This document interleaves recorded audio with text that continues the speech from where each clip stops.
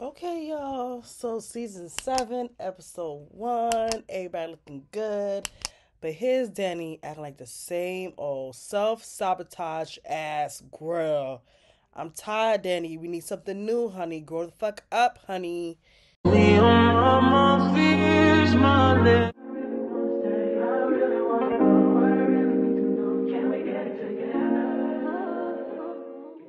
Hey y'all, welcome back to my YouTube channel. It's your girl Brittany Summer, and I'm back with another recap of Sisters Season 7, Episode 1. Woo! Yeah, it's getting there, right? Y'all see it, y'all saw it.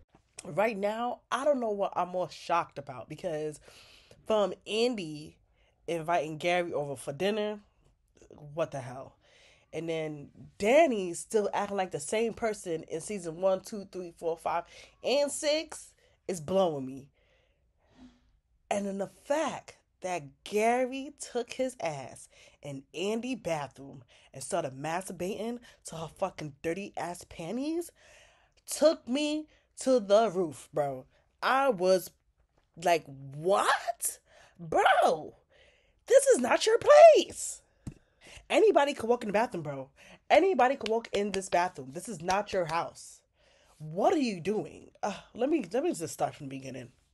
Okay, y'all. So season 7 starts off with Danny, and it was basically her getting kidnapped, right? She's at the airport. She's going to her car. She sees glass on the floor, and she's looking around. She's like, "What the fuck?" This guy comes around and like cover her mouth and drag her down, but it was a dream. When she wakes up from this dream, guess who's next to her? Tony. So, season 7, I believe, is taking place 3 months later. So it may look like Danny first date with Tony. She took him back to her house and they, got comfortable, whatever. But no, this is 3 months later. So, anywho's, when Danny wakes up, Tony's right there and he's like trying to console her because she woke up like scared and like yelling and trying to fight the air. And he's like trying to console her, like, hey, babe, like, you okay? You have another nightmare? Like, this is not good. And once again, here go Danny deflecting and acting like whatever's happened is not a big of a deal and she's okay. She be all right. And it's like, to this point, Danny, we need you to be real with yourself. Like, come on, girl. Now Danny's telling Tony about the dream, like how she felt the guy like breathe on her neck, she could smell him and like all of that stuff, right? So he's telling her like, hey, maybe these dreams that you're having is like a deeper meaning. Like maybe your dreams is trying to tell you something. You know what Danny said? Danny said, you watch too many tarot card readings. Girl, like if Deflect was a person, Danny, like we need you to stop. This is tiring. So Tony's saying to her, like, listen, like, maybe you should talk to somebody about this. Maybe therapy won't be so bad. You could get it off your chest of what you're thinking about, what's on your mind. And once again, Danny acts like he is a whole criminal because he is going to therapy. Okay, now it goes to Andy, and Andy's at her house. She's in a nice, beautiful dress. It's so cute. I like the little what you call it, feathers on the top, off the shoulder. Really cute. I love her hair. She's cooking up a storm, like doing her thing, and there goes her man Jordan. Okay, y'all, what y'all think about Jordan? What y'all think about the new Jordan? Because I was definitely used to and really liked the old Jordan. Like I felt like they was perfect together. I don't know. Like, I'm mad they had to change him, but like here he is, like he's taller, more light skinned, I don't know. Like I was feeling the other Jordan. What y'all think about this Jordan, the new Jordan? At the end of the day, he's still bringing the same vibe. Like he's into Andy, he's loving on her, kissing on her, calling her beautiful. The same vibe that the old Jordan was given. So as Andy and Jordan is talking about like how they want the night to go and they want to keep it positive and hopefully it's a good night. Andy's elevator door opens and out comes Gary and Penelope. The only thing that came to my mind was Penelope stayed with him. Out of all the stuff she found out, she stayed with this man. Like, you stayed with this man? And Gary says, sorry, we're just a little bit late. Traffic was a bitch. So off rip, his vibe seems so off. Like, he seems like he already had the attitude. Like, they was probably arguing in the elevator. Like, I cannot. I cannot. I cannot. I cannot. Then the next scene, it goes to Pam. And I'm kind of happy because it'll lighten up the mood a little bit. Like, I want to smile, I want to laugh. Like, and Pam always gives a good laugh. Like, a good nice shade. Like, just funny ass girl. I love her. So Pam is live and she's showing like her followers like the new location and saying that we're gonna be open soon, so y'all get ready because we're gonna have all your edges laid. And I feel like good for her. Like if you get ready to do something, you gotta like let these people know so they could tune the fuck in. And Pam is doing that because you don't see Karen doing it. Somebody got to get the word out that you have a new location and y'all opening up soon. So good for you, Pam. Keep doing your thing, honey. Y'all, I have a question. What do y'all think about, or how do y'all feel about Karen's new name for the salon? And it's Karen's Fresh Start Salon. What y'all think about that? Because I don't know about it. Like, I feel like it could have been better names out there, but okay. Like, if that's what you want to call it. So Karen walks up and tells Pam to get off the phone and stop playing around, right? And help her finish up setting up the salon. So Pam is like, okay, girl, but you need some men in here to help us because you can't live no boxes anyways. So Pam is like, whatever happened to that contractor guy? Like, he just ghosts you. And yup, she is talking about Brian. I can't believe he ghosted her. Karen started to explain to Pam that her contractor said that Brian and his wife started having issues and he decided to fall back and focus on his marriage. Karen also said that he basically left her with the salon high and dry. Pam replied, oh, literally, maybe you're the reason why he had to like fall back. Maybe his wife could tell that he was feeling somebody new. Karen's response was, listen, the only thing he was helping me with was the salon. We didn't have nothing. We didn't do nothing. And I'm not interested in no man right now. I'm just trying to focus on me and my baby and getting the salon back up and running. So Pam was like, okay. I feel like eventually Karen is going to let Pam in like more as a friend, like a girlfriend, instead of just like her partner or her associate. So yeah, eventually I feel like, yeah, Pam is going to be one of her best friends. So the next scene, it goes to my favorite couple, Zach and Fatima. So that they are at their house and Zach is on the phone with somebody and he's pacing, going back and forth, back and forth. And he's like, oh, can you let Michael know that his dad loves him? And Fatima goes, and Fatima loves him too. And, Zach tells the person on the phone, Fatima loves him too. And he finally hangs up. So the lady on the phone that Zach was talking to, name is Miss Bao, and I'm guessing it's the social worker. Fatima asked Zach what does Miss Bao say, and Zach said that Michael is adapting well to his new foster family. Then Fatima was like, okay, that's good, that sounds great. And Zach goes, hell it is, like, he needs to be here with us. But she is right. The baby do need to be with them in their household, but as of right now, this is how it has to be dealt with. Like, at the end of the day, his mom is not fit to raise him at all. So the best place right now is in foster care. And then I guess eventually Fatima and Zach can go and get him or adopt him or however it works. But clearly Zach is impatient. Like, he don't want to wait. He wants his son now. And it sucks that he has to go through that, but he needs to have some patience. But like always, Fatima will always keep it real with him and says straight up, like, listen, I want him here too. Like, trust me. But as of right now, the right place for him is where he's at. And when it's the right time, we will have him. Once again, Fatima did her job and settled her man down. So finally, Zach relaxed and was like, you're right. Okay, I need to relax. So yeah, perfect couple. Love them. After all of that, Then it goes to Sabrina. So Sabrina is finally at her old job. She's at her old bank, the old location, and she's setting up in her new office.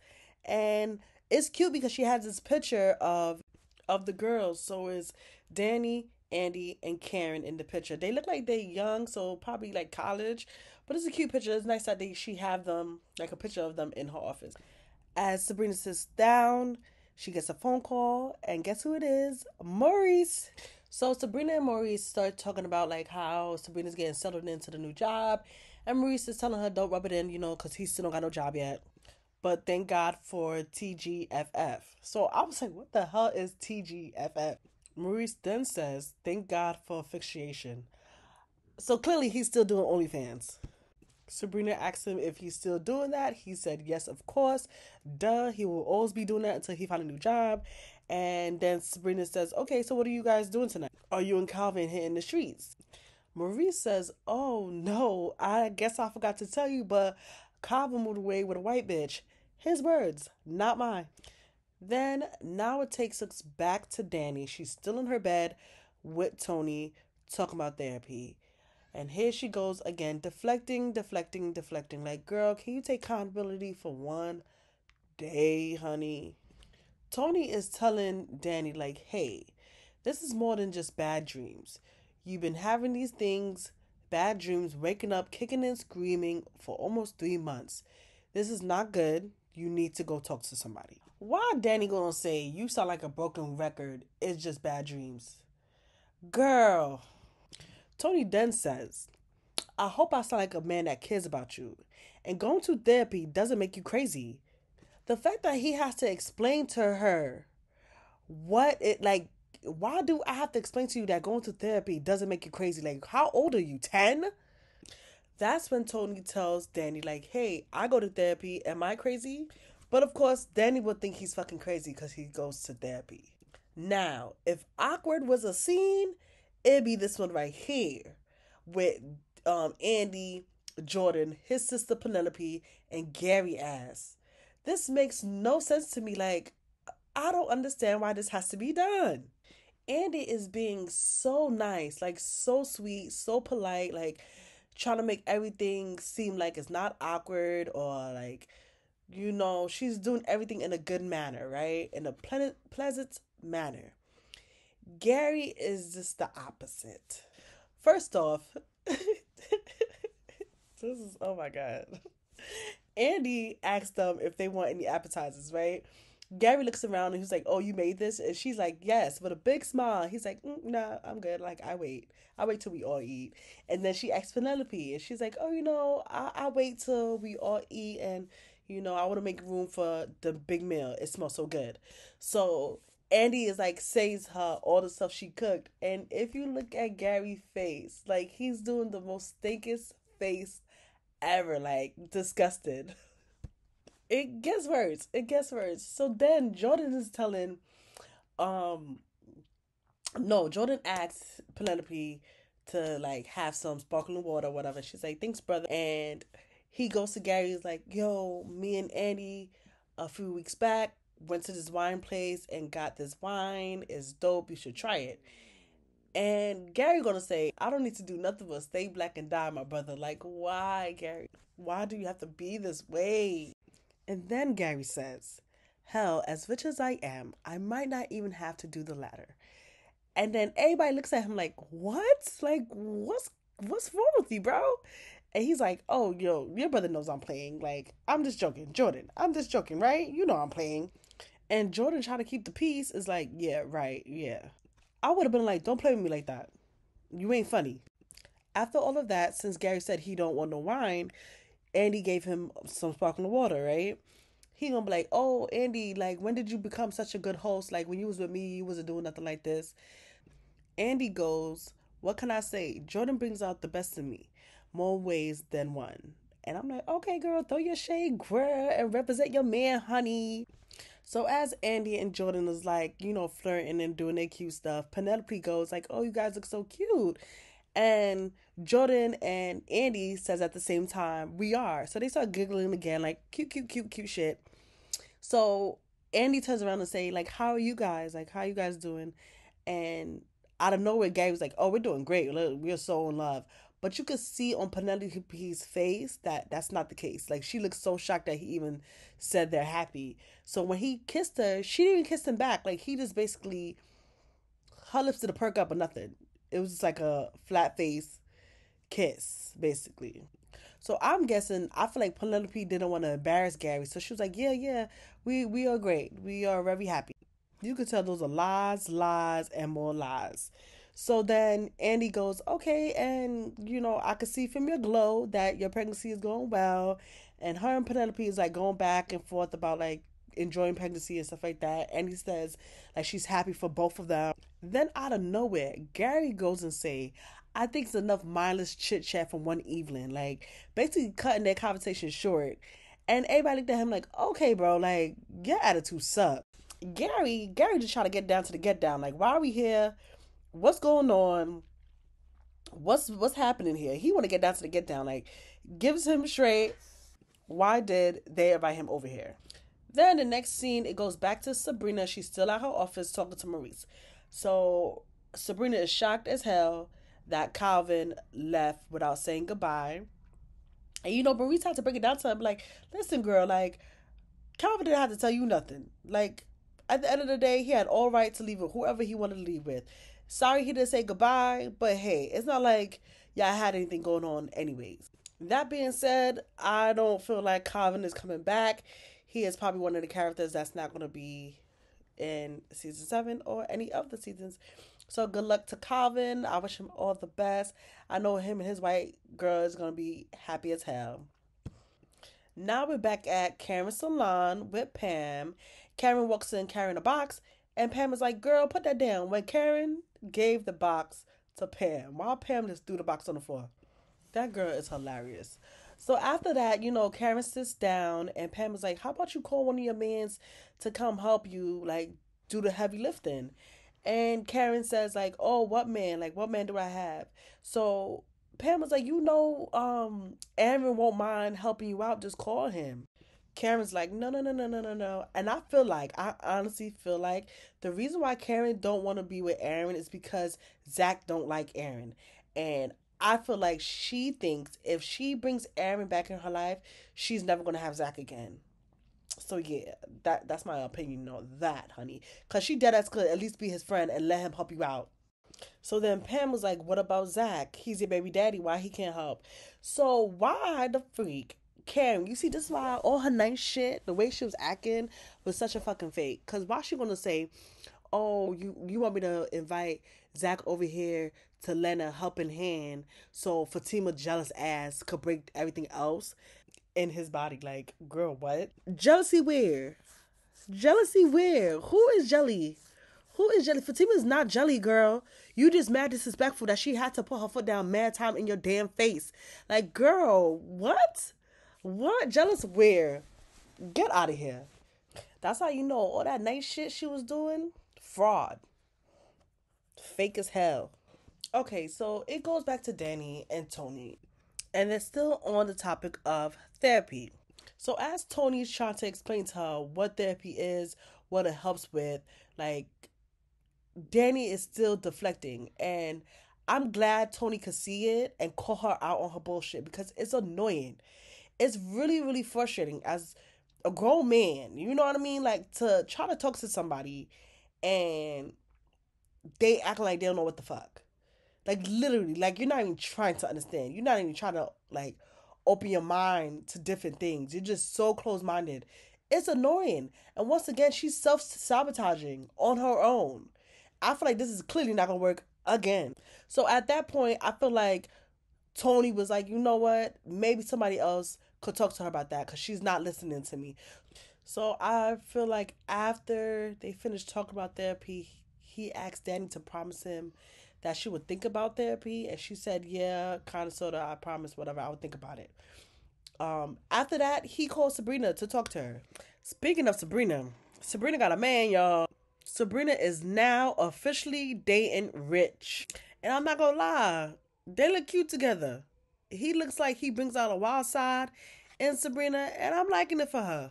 And it seems like Sabrina is opening up to him and telling him all her business about what happened at the bank and why she got fired and her probably being in jail and all of that. And it looks like he supports her and he's really mad that they did that to her. You know, good man shit. When Sabrina says she's getting addicted to Rich, I was like, okay, Gwen. Okay, honey, get your man, honey. We'll see if they stay together though. Let's see, cause shit be happening in Sisters, child. So when Rich was like, "Oh, I want you to show me how addicted you are," and Sabrina says, "Oh, how about you show me?" and they start kissing, and I'm like, "Girl, please don't have sex on your desk because what if your manager walked in? If you didn't get fired then, you definitely get fired now. Don't get caught now." Then it goes back to Karen throwing shade at Fatima again. Now, Pam was telling Karen, like, hey, why you can't call Zach so he could help pick up, like, a box or two, whatever. Karen's like, oh, no, I don't want Zach or Fatima in my salon. Unless he's here to pay for a better fade, shade, or she want to get her edges laid properly for a change. Karen continues to say, Zach may be the father of my child, but he is Fatima's mess now, and I'm good off that. Well, honey, who you trying to convince? Us or you? Because you know damn well the way you acting don't seem like somebody's over it. And the fact that she never have the same ass energy when she see them nowadays. Like, now it's all cool and collective. Like, oh, if I have extra clothes you want them, if you need this, give me a call. Bitch, don't call my phone. Okay, so now we back to the awkwardness. We're back at Andy's house with Gary and Penelope and Jordan. Since Gary asked, why did y'all invite us over here? Andy was explaining to him and Penelope that Jordan misses his sister, so that's why we invited you guys over. Jordan and Penelope says they miss each other, and Gary goes, so I'm just here to believe that this is all just a big family reunion. So as Gary's throwing shade, Andy was like, you know what, Gary, you're right. I did have an agenda.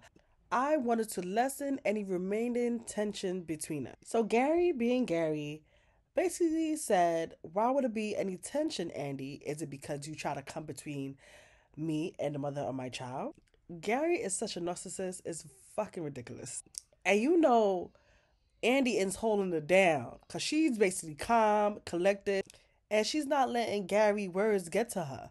So Andy says, I wanted to inform Penelope who she was dealing with. Once homegirl had all the facts, she was free to make her own choice. And she made her decision. And I'm cool with it. Like, I'm straight. That's when Andy's phone rings and it's Fatima and Zach. Andy then gets up and goes in the bathroom to talk to Zach and Fatima. Zach was basically asking Andy, is there anything more he could do to speed up the process to get Michael? Andy said, no, there's nothing else. Just keep calm. Trust me, everything's going to be okay. So Annie then goes back to the couch and she says to Gary and Penelope, let's just clear the air. Why Gary? Mind you, Penelope is in Gary's arms. Gary moved Penelope from his arms mad fast to be like, oh yeah, let's clear the air. Like, he basically like, yanked her from his arms. It's like, girl, oh my God. Gary is just showing how much he don't care about Penelope. And Penelope is still there. Why? Like, you have to be out your mind.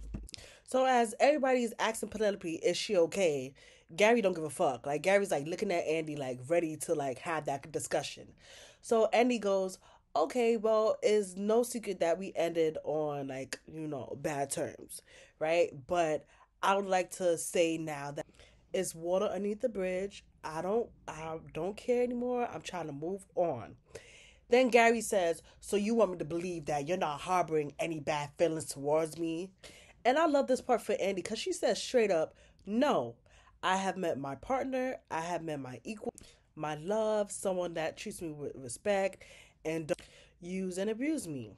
So as Gary's trying to like interject, she's like, listen, it's not about you, Gary.